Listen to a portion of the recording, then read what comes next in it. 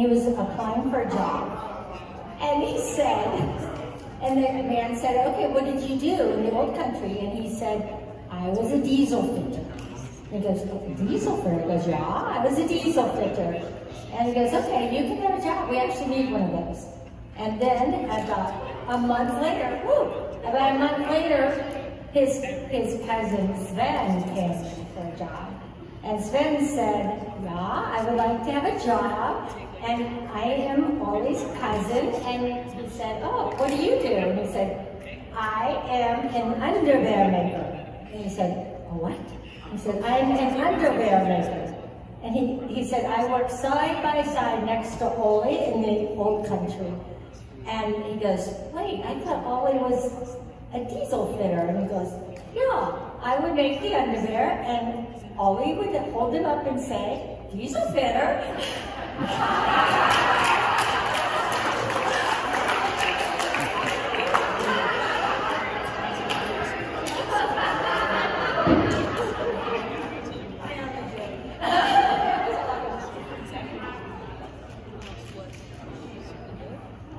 Okay, it is with great pleasure that I get to share with you an introduction of two super special girls that I adore. And Lauren gave her testimony at church via video a few years ago. And then this week on Monday, she said, gosh, I really wish I could do that over again. Careful what you say out loud to me. So here we are. So I wanted you two to just introduce yourself, but what I have to say is amazing young women that I just adore. So.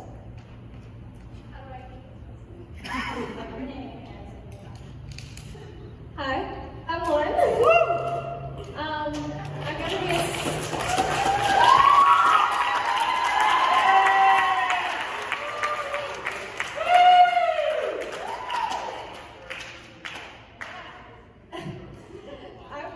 I'm going to be a senior in high school, and I go to Hopewell.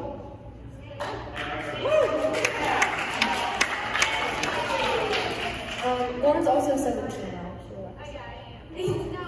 Oh, she's 16, my bad. Okay, my name's Marissa, I'm 18, and I just graduated from Hopewell.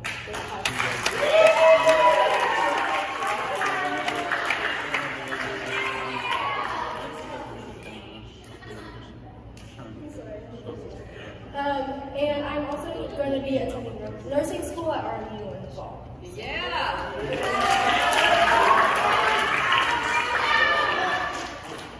Okay, so I'm going to ask a few questions and then they're going to answer, just to kind of help prompt them along. So I'm going to start with Lauren. And my first question is, when you were in 8th grade, you were in a traumatic car accident due to a drunk driver. But that isn't the beginning of her story. So I wanted to see if you could go back a couple of years prior to the accident and share about your struggle at that time. Okay. So in 8th grade, let's start at the beginning. Yeah. Okay. So I was born, no, okay. So I have been raised in the church my whole life. I went to Sunday school. I basically grew up in the church, not this church specifically, we moved here later on, but I grew up in the church. I've been a Christian all my life. My parents made me go to Sunday school, which I'm happy for it, but what really changed the game for me was in 8th grade. You know, when you get older, you start like questioning things and you start questioning what you believe. So one of the hardest things to question is your faith. So that's what I went through. So in 8th grade, I started to question whether God existed, what he was doing, who he was, and it was scary. Because when you grow up your whole life thinking, I'm a Christian, I'm gonna go to heaven when I die, I'm gonna all these things. So when you believe that that couldn't be true, it's hard. So every time anyone would leave the house, anytime anyone go anywhere, I would get really freaked out and nervous, because if I thought there was no God, then if someone I loved got in trouble and got hurt and possibly died, that's morbid, I'm sorry, but there would be no heaven for them. I wouldn't see them again. And that's scary, that's real. That's really traumatic. So I went through a really hard time. I would come home from school every day, I would cry. I would try to read the Bible because I felt convicted by that. I felt like I was letting people down. So I would try to read the Bible, I would try to pray, but I literally would scream and cry because I didn't believe anything I was reading. I didn't believe it. And that's hard to wrestle with. So my mom decided to take me to a Christian counselor. I remember the first time we went, and we were in the car, and I didn't want to go. I was scared. And when you don't believe in something, you don't want to give in to that. So I didn't want to go, but I ended up going, and it really wasn't working for me. I still didn't believe that God existed. So that's basically the beginning of it, and I was very unsettled with the fact that I didn't believe in God, because that's what I've been taught my whole life, and it made me very nervous and anxious, and I ended up being diagnosed with an acute anxiety disorder. So here was me, here was God at this point. So that's how I felt, and it was awful for me. I wouldn't wish that upon anybody, but that's where I'm going. So, Marissa, can you describe the day of the accident? The physical effects and also the emotional trauma that you went through. All right, so I was a freshman and Lauren was in 8th grade, and it was the day before Thanksgiving, and we have a really close family friend that runs a food bank, and the food bank got robbed. So we are, I mean, I could lie up here and say that we're always on time for everything or not. So we were actually doing our Thanksgiving shopping right like the night before Thanksgiving. So we went and got some dry goods for the pantry as well. And we went and picked those up, and we got Taco Bell, and we sat in the parking lot and ate it. And I remember Lauren and I were so excited to get home. So we were rushing my mom, who was watching funny cat videos on Facebook actually in the parking lot, and she didn't want to leave. So we were really rushing her, like, we gotta go, we gotta go, we gotta go. And even after the fact, her and I, Lauren, talked about what if we didn't rush her too, which is also, if we didn't rush her by those 30 seconds, then, you know, everything happens for a reason. So we were on our way there, and we were actually listening to Christmas music. Sorry about it, I don't like Christmas music before Christmas. But we were listening to Last Christmas by Wham, and we eventually got there, donated the food, took pictures, and those pictures are really haunting to look at now, because it's like we didn't even know it was going to happen just 5 minutes from then. And as we were getting in the car at the pantry, I remember not arguing with Lauren for the front seat, which is a miracle, because it's like fist fight for the front seat it used to be. So the fact that I didn't even feel like I had to fight her for it. And looking back on it now, if it were me in the front seat with the accident, it would have been a lot worse, because she was a lot smaller than me at the time, and when she outrode me, she's taller than me. Both of them are now. I'm the short one. But at the time, she was a lot smaller than I was, and if it was me in the front seat, it would have been worse. So we left, didn't fight over the front seat, Lauren sat in the front seat. And I remember listening to Wham, and we went up this hill, and right at the top of the hill, I just remember my mom saying, "Oh my gosh." And I look up, and I just see headlights straight on. And the funny thing about car accidents or anything like that is, like, if I were to close my eyes now, I could hear it, taste it, smell it, feel it. After the headlights, all I remember is the car spinning and the car landed. We were like, it was actually lucky we landed in someone's yard, but the rest of that road is a lot of wooded area, so it could have been a lot worse. We could have hit into a tree. It was really scary at the time. frantically calling my friend Addie. I don't know what possessed me to, but just I had to. I remember calling her, sobbing, crying, and my mom had to actually pull Lauren out of the front seat, the glove box, and come in and pin her to her chair. So my mom yanked her out, and we're all crying, like going insane. And Lauren's sitting on the ground with her leg in the seat going, guys, why are you all crying? She didn't feel a thing. She actually broke her femur. That's one of the most painful bone breaks to ever have, and she did not feel it. By the grace of God, she did not feel it. And she's sitting there. The funny thing is, she's sitting there, she's like, guys, I really gotta go to the bathroom. And we're all sobbing, crying, freaking out, and she's like, I really gotta go to the bathroom. Why are you guys all crying? And a family friend ended up coming and getting MRI while Lauren was on her way to the hospital. She got life-flighted, and we spent Thanksgiving with our friends. But I don't want to forget anything.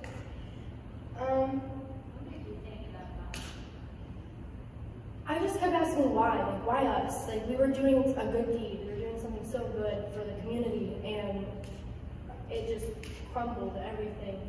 Lauren was in a wheelchair for months. I just didn't understand why. And I blame it on something I call a Christian complex. We think everybody but ourselves. We're supposed to help the broken, it's our job, but we don't take into account that we're broken ourselves anyway. So when something like that happens, we always tend to ask, what did we do wrong, why me? But it's never, what's the purpose? After the accident, I was just really angry with everything. There was constant negative reminders, and I refused to see that there was any positive in the situation. One of the things that really just taunted me was just small little details. Like, I got home the day after Thanksgiving, and I went to go turn on music to distract myself. And my phone was actually plugged into an aux cord in the car, and my Spotify was still paused from the same song that was on whenever we crashed. And I just remember being so bothered, angry, upset. I didn't understand what the purpose was or how there could be any positive in that at all. And most nights I was going to sleep and I closed my eyes and all I could see was headlights. I couldn't fall asleep. I used to be able to ride in cars without being worried, but actually there was one time, it was one of the first times I left the house after the accident, and Maddie was actually driving. And it's scary anyway. But I was even more scared then. It took me forever to not sit. I used to sit in a car like this. I couldn't relax, I couldn't put my back, I couldn't put my head on the headrest. I had to watch the cars in front of me to make sure they weren't going over the middle line. And if they did, I'd flinch out of habit. I just didn't understand why my family had to go through it. And it was just really difficult to understand the why. And now whenever I tell the story, I just keep thinking, every time I tell it, I notice something else about the story. Something more positive, like the fact that we didn't argue over the front seat, or just Lauren's journey in general as well. I didn't really think that there was any kind of positive purpose to this, especially thinking I'm a Christian, this shouldn't be happening to me, you know? Thanks. So Lauren, your turn. So how did you see God in and during the healing process? Okay, so I was in the hospital for a few days, but then I was out. I was good. I mean, not good, but you know. After I was out of the hospital, I was on the couch for a while because I couldn't move. I had a broken femur. My leg didn't work. But a whole bunch of people from the church and from the prayer chain came over and prayed with me, did Bible studies with me, gave me verses to study, and all this stuff. And before the accident, all these things, they seemed so foreign to me, and I didn't want to accept these things. But after the accident, I was focusing more on the positive, which was kind of strange. But I was accepting what these people were saying to me, and I saw like a true mission to it. Like just like we're doing here, we're going to people's houses that have things that are broken and we're fixing them. And I feel like that's what people from the church were doing in my life. And I feel like it was God telling people, like, I had a broken leg. People were coming to see me. I feel like God was like, this girl needs people in her life right now. And I'm not saying you have to get in a car accident and break your finger to realize these things. So Marissa, the man that ran into you was a drunk driver. And so you were asked to write a letter to the man who caused the accident. Can you tell us about writing that letter? Yeah, so that was probably one of the hardest things I had to do. Because I knew what I had to do was forgive him, but finding out that somebody has a record and he was supposed to have a breathalyzer in his car, but he used somebody else's car, just so he could drive under the influence. I remember being so angry looking at his record and just, you know, it was frustrating to me that someone could put somebody else's life at risk and to sacrifice somebody else's happiness for your own like that. I ended up writing a letter, and I think I started it off with, my name's Marissa Miller, and I was in a car accident, and I just want you to know that I forgive you. But the way that I wrote it, I made the letter from my perspective of everything that happened. Because I never looked at this until recently this way, but maybe I just needed to forgive him for my own good, and maybe he just needed it. Because sometimes God puts people in your life for positive reasons, but also sometimes there's a lesson for both people involved. And I would like to think that both parties gained something. I gained something spiritually, and I hope he gained something mentally. He ended up serving time, so my thought process was maybe this is the last straw he needed in order to get right with himself, so he wouldn't do this to anybody else. Because if I'm being honest, if it was anybody out of the three, me, Lauren, and Emma, for this to happen to, or to struggle the most, it would probably be Lauren, just because she's probably the most strong-willed out of the three of us. I don't know if I could have went through what she went through, but like I said, it's never easy to forgive someone, and especially in this way. And it did take me a while because it just tore my family up. And she struggled so much, and the rest of us struggled so much, and then I even struggled. And it was just really hard to just say, I forgive you, after he had done that. And Lauren was also asked to write a victim's letter to the court. So what did you do? After I was asked to write the victim's letter, I didn't want to at first. I was going to, but then I realized I had nothing to say to him. I don't have malice towards him. I don't want to tell him how much he ruined my life or how much he made me struggle. At that time, I didn't feel that. And I feel like that was the first, struggle God was giving me, or the first thing he was putting on my plate, as I was starting new, was giving me the strength to forgive him. And that's what I did. I don't feel bad towards this guy. I feel like, and I might steal your question here, might be stealing your thunder, but last night, Herb Bailey said that it's on my bracelet, I get to, not I have to.